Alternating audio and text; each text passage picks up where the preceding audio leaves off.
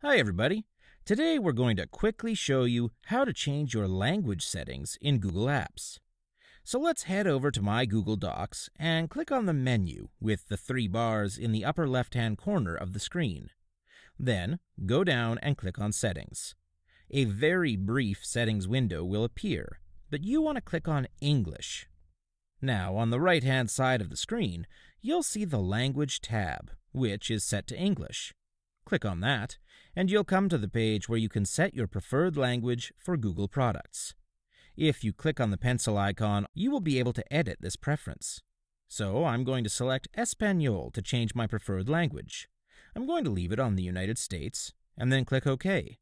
As soon as you do this, you'll note that this text at the top of the screen refreshes in order to change to Spanish, which is now our default language throughout the Google Apps ecosystem. You can also see that Spanish is now set as my default language. You can easily switch back to English by repeating the same process, selecting the pencil icon, choosing English, and hitting OK. Thanks so much for watching. Have a great day.